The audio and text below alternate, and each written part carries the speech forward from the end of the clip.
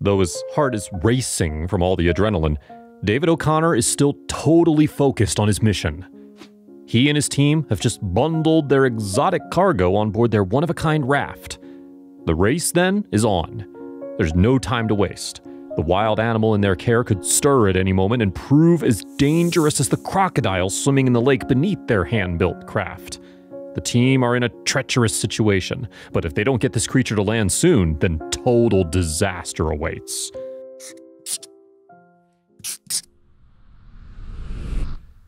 This moment is a big one for O'Connor and his team. This enormous giraffe that they've taken from Longacharo Island in Kenya is very special, as are the 7 others that have been left behind.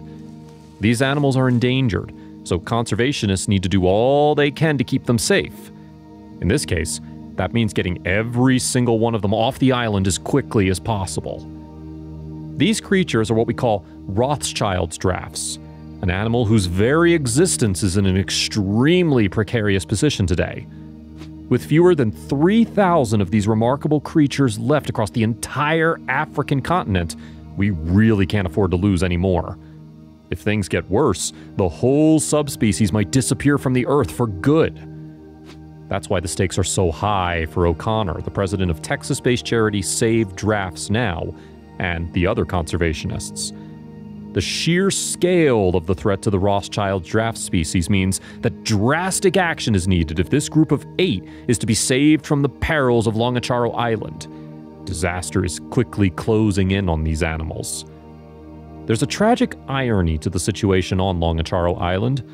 Not long ago, conservationists had identified this place as a haven where Rothschild's giraffes could thrive. But, as things turned out, they couldn't have been more wrong about that. The giraffes' home is becoming more and more inhospitable with each passing day.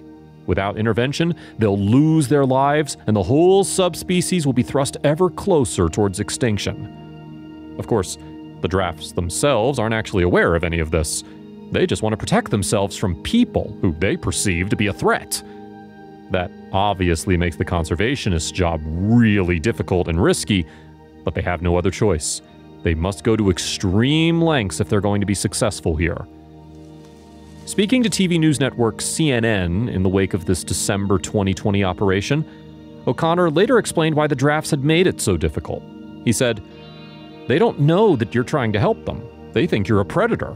So they're really trying to work against you, which makes it even harder."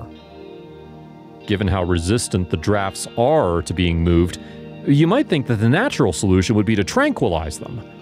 Unfortunately, it just isn't that simple. While that's a great technique for transporting other wild animals like lions or rhinos, it doesn't work as well for giraffes. They are, after all, unique creatures.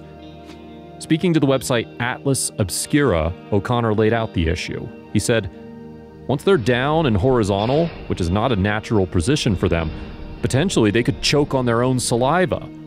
Or because of their unique blood flow system. Basically, their brain could explode because of the high pressure of the blood going to the brain." This was a problem that O'Connor and his colleagues really needed to figure out, and fast.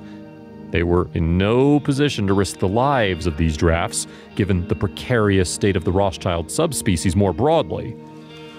The population of this unique variation has taken a dramatic hit in recent times. The subspecies was first identified by Lord Walter Rothschild at the start of the 20th century, hence their name. Around this time, the animals had a far larger population which lived throughout Kenya and parts of Uganda. But it wasn't much longer before their numbers began to dwindle, thanks to factors including water scarcity and hunting. Now there are no more than 3,000 Rothschild's giraffes left on Earth, with a mere 800 in Kenya specifically. Clearly, then, there's an urgency to the efforts of those who seek to conserve the subspecies. That's why such people have gone to great effort to protect the giraffes like they did in 2011. That year, 8 of the creatures were relocated to Longacharo Island in the hope that hunters wouldn't be able to get them there. Unfortunately, though, poachers weren't the only issue. Longacharo Island ultimately proved to be an unsuitable home for the giraffes, so conservationists knew they needed to act. A coalition involving local tribes, an American charity, and a Kenyan state organization came together. which was a wonderful achievement in and of itself. That's because two of the local groups involved had historically been hostile to one another, but they came together to help the giraffes. By the end of 2020, the conservationists were ready to get to work. Now, first off, they had to focus their rescue efforts on a female giraffe named Asiwa. She'd been separated from the rest of her kind, and this meant she found herself in the most delicate situation. If the team didn't help her quickly, the outcomes weren't looking good.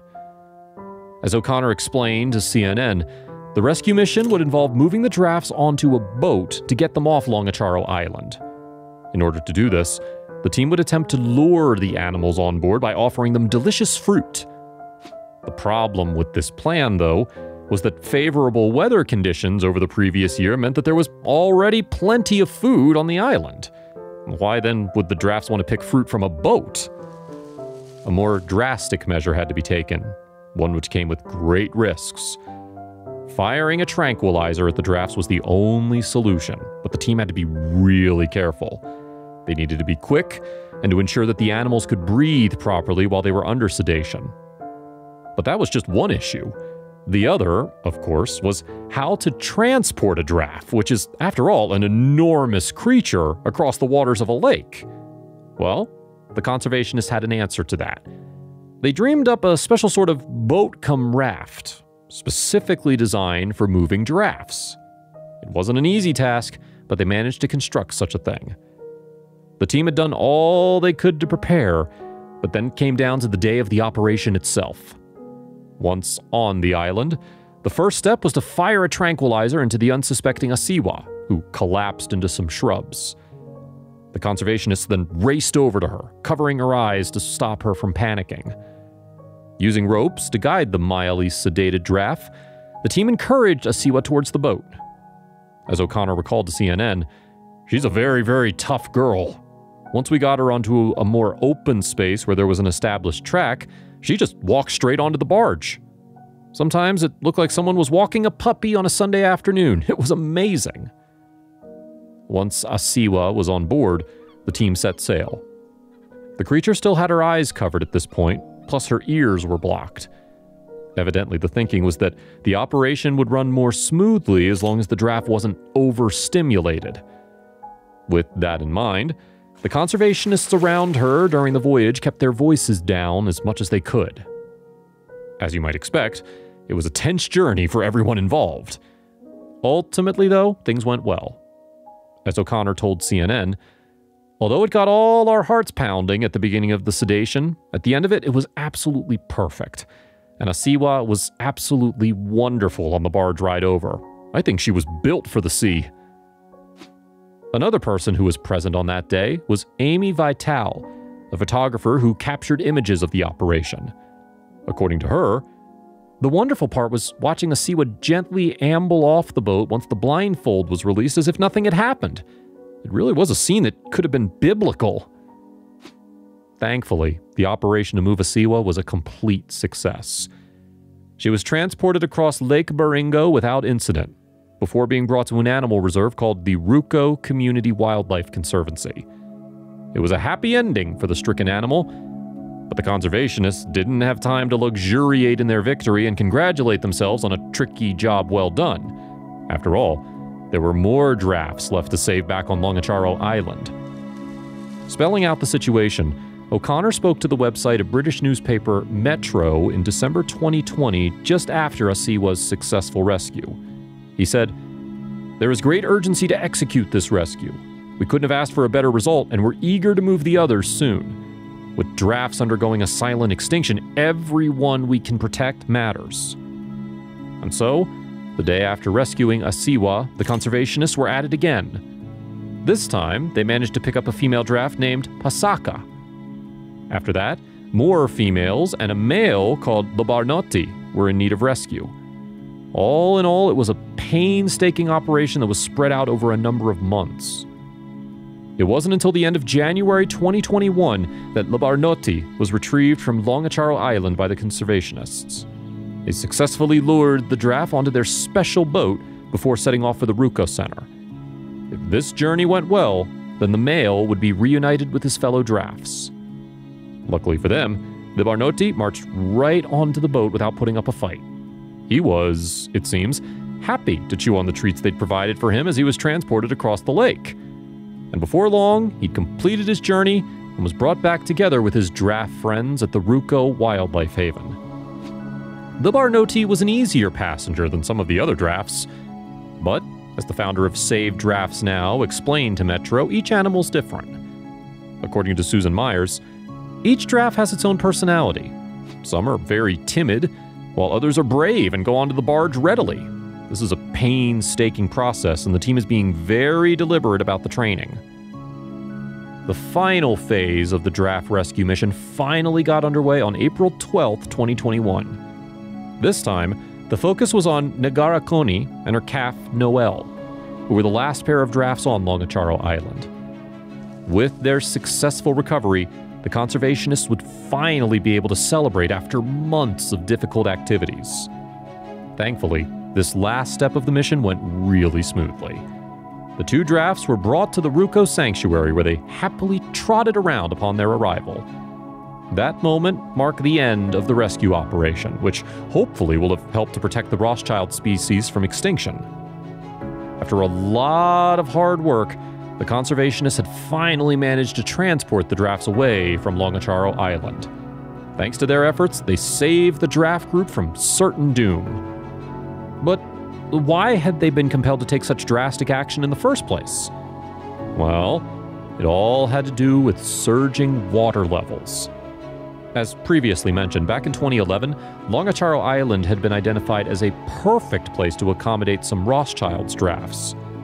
But in the years that followed, high levels of rain meant that Lake Baringo started to flood the isle, which had in fact previously been a peninsula. The land was becoming unstable, increasingly slipping beneath the waters of the lake. Disaster was inevitable. In the years that followed the animal's 2011 relocation, food had been becoming increasingly difficult for the giraffes to find on their shrinking island, as O'Connor explained to Atlas Obscura. He said, "Rothschild giraffes are a little bit skinnier than a normal giraffe.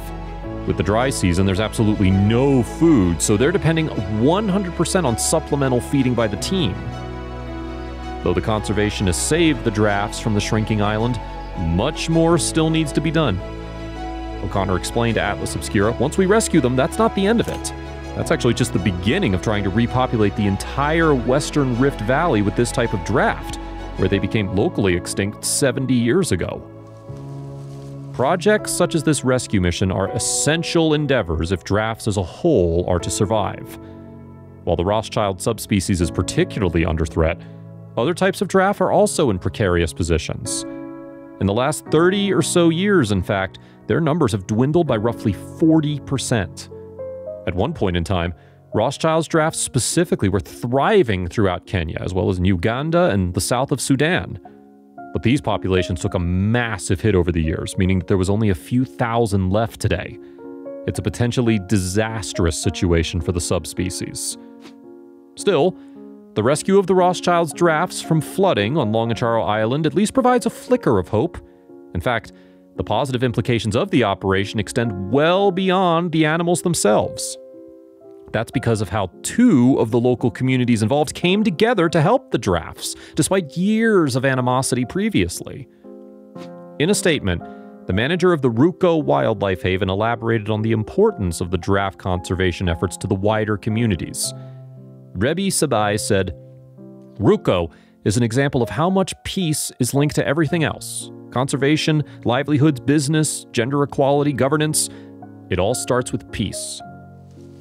Giraffes have now taken on a symbolic significance for the previously hostile communities. Having been brought together in order to save the animals, the two local groups can now look at the creatures as emblematic of their newfound harmony. The operation, then, has been far-reaching in its successes. And the Ruko Center does more than just look after giraffes exclusively. Many other threatened animals, in fact, are also housed at the site, including warthogs, ostriches, and impalas. Hopefully, the immense efforts of the people running the sanctuary will ensure the protection and restoration of Kenya's wonderful wildlife for generations to come. If you liked the video, please give it a thumbs up and consider sharing it with your friends and family. Thanks again, and we'll see you in the next one.